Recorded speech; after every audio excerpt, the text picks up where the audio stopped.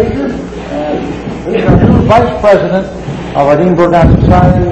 Dr. Hollywood is one of them, and Dr. Robert Barnett is the second one, taking the place of Brother Stewart, who probably better resign from active duty as far as the Vice Presidency. He's done an excellent job of getting all the speakers lined up, and we appreciate that so much. And he's going to be speaking to us, another 25-minute message, and it's standing and staying balanced in Bible defense.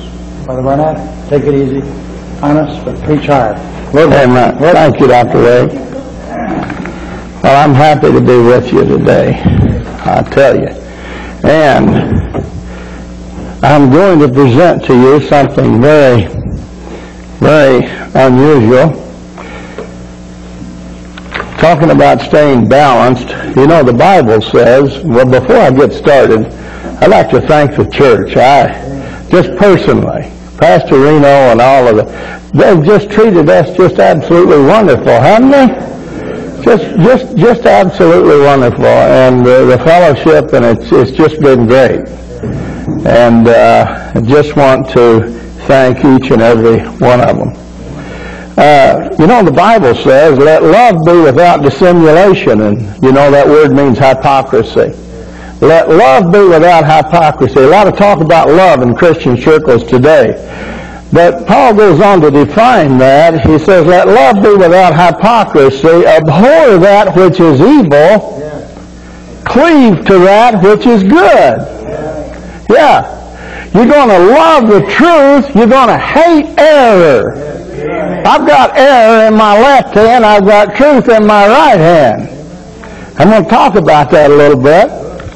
We're reminded, people say, well, what Bible should I use? Well, what makes you think it's your choice? It's God's revelation. It's God's Word. It's not man's Word. Man has tried to take it over.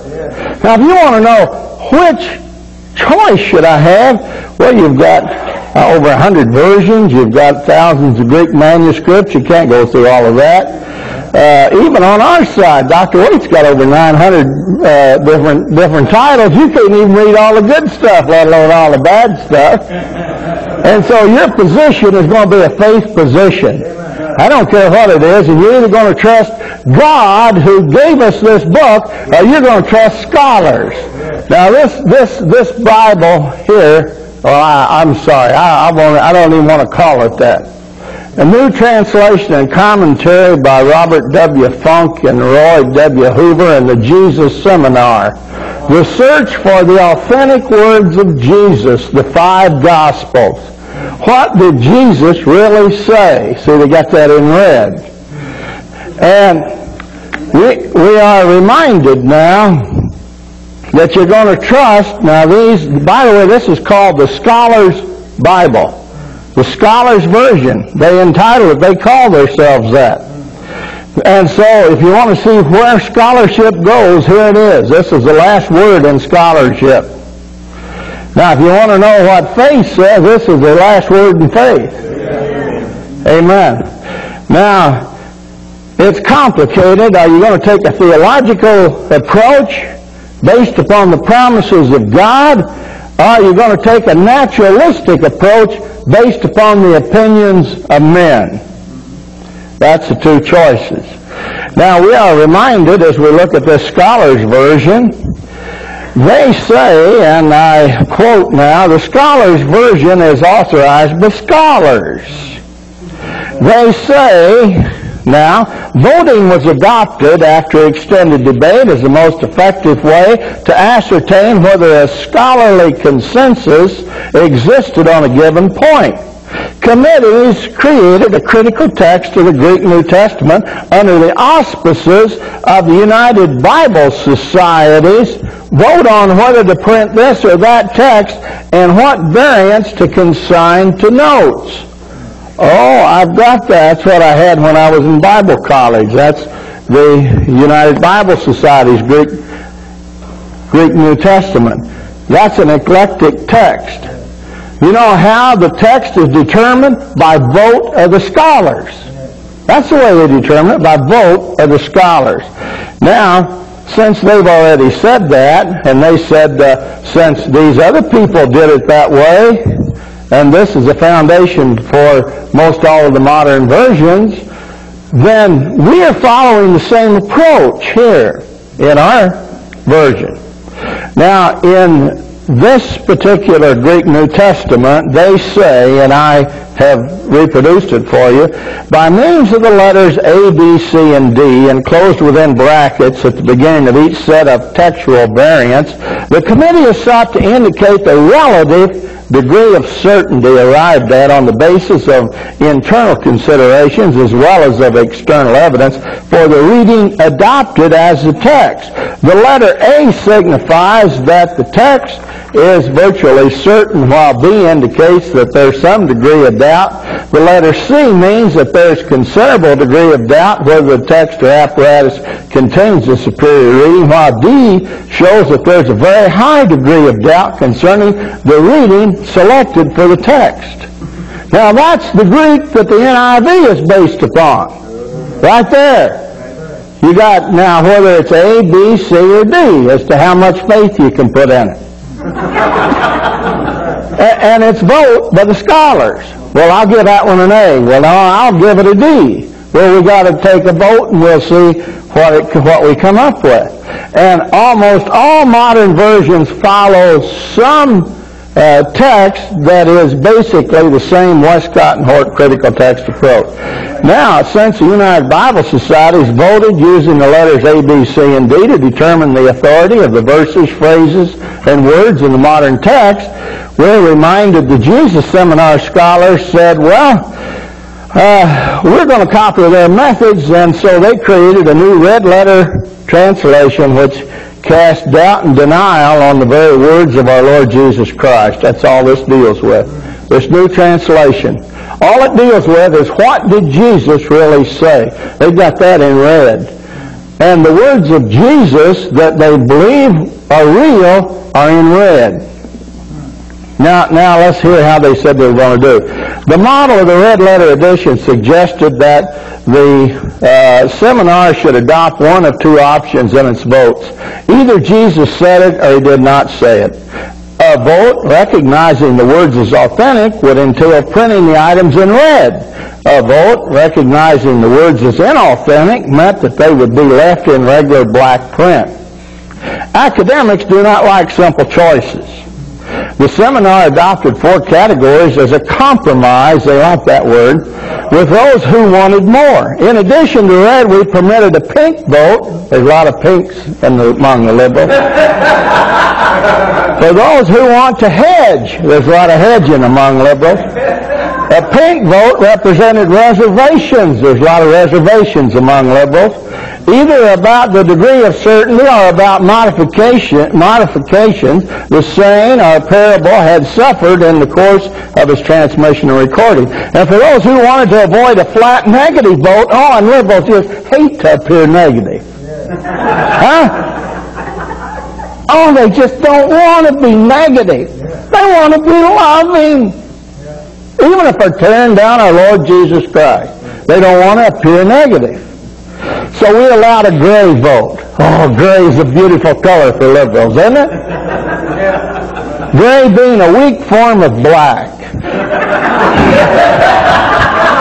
The seminar employed colored beads dropped into voting boxes in order to permit all members to vote in secret. Oh, that's another great word for liberals. Secret. Nobody knows. Yeah. The NASB, nobody knows who the translators were. That's secret. Yeah. Well, then they say they're going to keep it secret. Deeds and boxes turned out to be a fortunate choice for both fellows and an interested public. I imagine they didn't want to tell them who voted that way. Anyhow, they split up. They couldn't be satisfied with just 4 votes, red, pink, gray, or black, and so they divided each one of them into 2 more options. Yeah, they had 8 options you could vote on how authentic these words of Jesus were. I'll just read the red vote to show you that even when they gave a red vote, they did not necessarily mean that those words were spoken by Jesus Christ. Option 1 for a red vote, quote, I would include this item unequivocally in the database for determining who Jesus was. Well, it's good enough we can put it in the computer to see who Jesus was. That's what they said. The second option is, Jesus undoubtedly said this, or something very like it. He may not even have said it, but he said something close to that. So we'll say it's red. That's what they said. They left 82% of the words of Jesus Christ not in red, either in gray or black. In the Gospel of John that describes Jesus Christ as God, His deity, they did not have a single word that Jesus said in red. Not a single word out of the entire Gospel of John. Now they put the Gospel of Thomas in there with some red. Yeah. Now, let's look at why they said they put no words of Jesus in red. They said Jesus did not make claims for himself. The early Christian community allowed its own triumphant faith to explode in confessions that were retrospectively attributed to Jesus, its authority figure. The climax of that trajectory came with the Gospel of John. In John, Jesus does little other than make claims for himself. For that reason alone, scholars regard the fourth Gospel as alien to the real Jesus, the carpenter of Nazareth. Yeah. All the words in red deal with social subjects like not resisting, rendering to Caesar, and not resisting evil, and turning another cheek, giving away your coat, going a second mile, loving your enemies, and all of those things they got. No gospel. In the Lord's Prayer, Our Father is the only words in red. Preparing people for the government of Antichrist. But now it's interesting. Everybody compares themselves to the King James Bible. You know what they said? They considered the King James as a standard to replace. And here's why they said it was so hard to replace the King James. They said, quote, the beauty and cadence of the King James Bible has retarded any interest in replacing it for a more accurate reading. Theological conservatism also functioned as a retarding factor since many cardinal points rested on the English vocabulary of that version. They went on to say the dominance of the King James Version, 1611, the English-speaking world, stalled further work on a critical Greek text for 2.5 centuries. Yeah, they admit that it was God's standard. But the interesting thing about this is they're coming out of the closet for a fight. Roman Catholic scholar John Dominic Corsan, co-chairman of the Jesus Seminar, was quoted in the July 10th, 1994 issue of Time magazine saying, quote, in the past there was an implicit deal. You scholars can go off to the universities and write journals and say anything you want. Now the scholars are coming out of the closet demanding public attention for the way they think. And they're saying anybody that goes witch hunting for scholars today lacks academic credentials. In other words, you're a dummy if you call that book into question. That book is pure blasphemy. You want to know how many words? You want to know how many words are in red? Get this to where we can get it. Do you see the colors?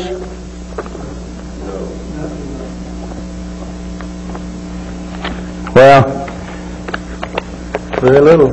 Very little. Hardly none. And of course, you know what the attack is. This was phase 1 of the Jesus Seminar, which dealt with the question, what did Jesus really say? Do you know what phase 2 is going to deal with? what did Jesus really do? You know where they're headed? Total denial and destruction of the Christian faith. The person, work, and word of Jesus Christ. Now, I ask you the question, is somebody balanced that holds a book like that? You say, well, that's ridiculous. Only a fool would be balanced that would, why am I'm going to have to wash my hands for a half hour when I get done here.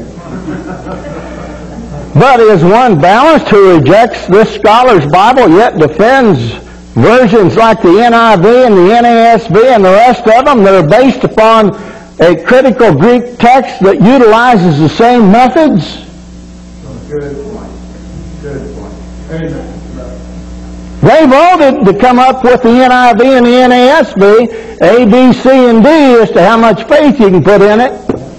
They voted as to whether the words of Jesus are real or not. And they're going to, I can already tell you, the end of it is they're going to pitch it. Now, we are reminded that the Syrian recension is dead. Dr. Brainine brought that out. It's no scholar believes in it anymore.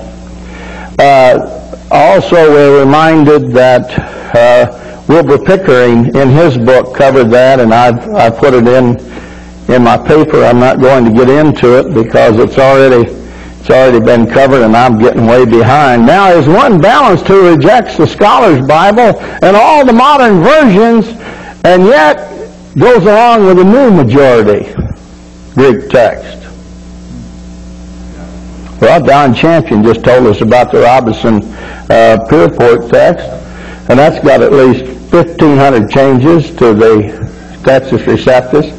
Well, so also as the Hodges and Farstead, which Jack Mormon said in his book, When the KJV Departs from the Majority Text, there's a textual halfway house based upon the 1913 edition of liberal Herman von Soden.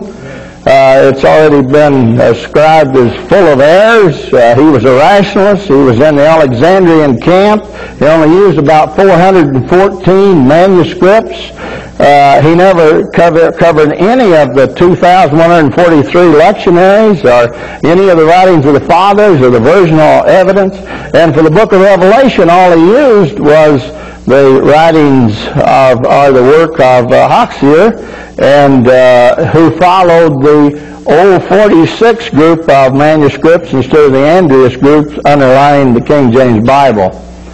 So that's why they came up with approximately 1,800 alterations to the received text. Can you follow that? Of course, I don't think you can be balanced and follow such garbage.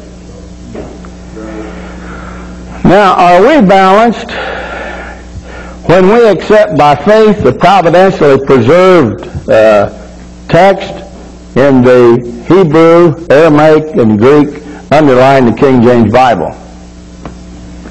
Especially in light of the corruption of the first 4 centuries, which everybody admits that's where most of the corruption took place. Well, I've listed 12 reasons why we should accept that as logically defensible. The original autographs probably lasted 200 years, according to the testimony of Tertullian. Jews were the primary individuals responsible. They'd had 15 years of experience. God had ordained them to preserve the Old Testament Scriptures, Romans 3:2. Public reading of the Scriptures would have assured us of balanced and textual transmission. It was the choice of the churches, and they had all the evidence at the time of the 4th century. It's the only unbroken Bible line, and Dr. Wade has listed the 37 links in the unbroken Bible line of received text Bibles. It's the believer's Bible, point 6. It's the martyr's Bible, point 7, including Tyndale. This is 5/6 to 9/10 Tyndale, the King James. Archaeology, again, we talked about Pickering's book.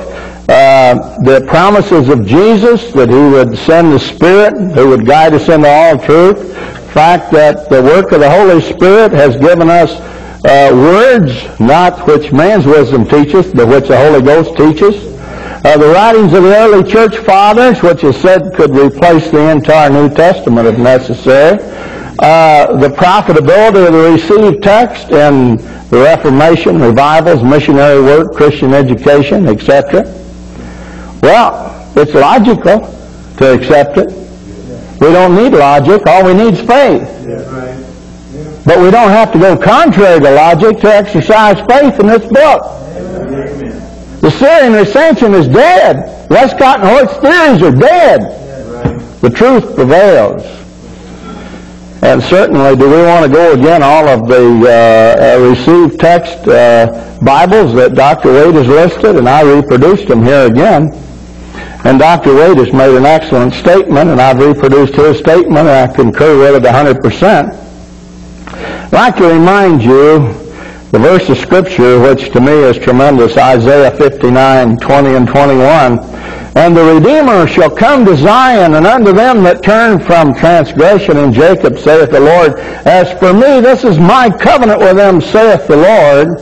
My spirit that is upon thee, and my words which I have put in thy mouth, shall not depart out of thy mouth, nor out of the mouth of thy seed, nor out of the mouth of thy seed, saith the Lord, from henceforth and forever. I like, Peter Van Cleet calls that an intra-Trinitarian covenant. A covenant involving the Son as the Redeemer, the Father, the Holy Spirit, to assure and promise and guarantee that He is putting the covenant of redemption, which is this book I hold in my hand, in our mouth. Starting way back there and keeping it there, generation by generation, forever. Now, I ask a question. If the revealed plan and purpose and power of the Holy Trinity to carry out divine providential preservation of Holy Scriptures, if a person can't trust God to keep His own promise concerning His own Word, how can you trust this book for the salvation of your soul? A man that can, I'd sell him the Brooklyn Bridge if he could. He's stupid. If God can't keep His Word, He can't keep your soul. He has kept His Word. Amen? It's right here. I think the late Dr. David Otis Fuller and brother, who read that earlier, out of that letter? One of the brothers, read it. I think it's excellent. I'll repeat it. He said, I'm convinced beyond all doubt or question the main most important issue by far facing fundamentalists today is summed up in two questions. One, do we have now, not in the originals, which have been lost for centuries, and in my book is one of the worst cop-outs anyone ever uttered. I repeat, do we have now the true, pure, inerrant, inspired Word of God is found in the King James Version? Two, what kind of a God do we worship? If He cannot and will not keep His Word pure and true down through the ages right up to 1988, then we have one option left. Let us eat, drink, and be merry, for tomorrow we die and go to hell. Now, our forefathers, how much time have I got, Doc? Wait, 2 minutes. Our forefathers, in the consensus of faith on the Holy Scriptures and the Westminster Savoy Confession, the Baptist Confession, said three things. And by the way, I'm going to treat this as an infallibly inspired body of truth, because of the original Hebrew, Aramaic, and Greek from which it was translated. That number one, the Holy Scripture is the only sufficient, certain, and infallible rule of all saving knowledge, faith, and obedience. We still have it today. We still agree with our 17th century forefathers. We have an infallible canon. Now, if you reject it, you can go follow the Catholic Church. That's your only other choice. And that's what they're hoping. Secondly, our full persuasion and assurance of the infallible truth, divine authority thereof, is from the inward work of the Holy Spirit bearing witness by and with the Word in our hearts. And the Holy Spirit's been bearing witness to all those 37 links that Dr. Waite listed, the received text, all the way back from the originals. The Holy Spirit is borne witness in every generation to the received text as infallible assurance. And thirdly, how do we know we're teaching truth? Well, they said the infallible rule of interpretation of Scripture is the Scripture itself. And therefore, if there is a question about the true or full sense of any Scripture, which is not manifold but one, it must be searched by other places that speak more clearly. Let the Scripture be its own infallible interpreter. An infallible canon, infallible content assured us by the Holy Spirit and His confirmation, an infallible interpretation. Garbage and junk.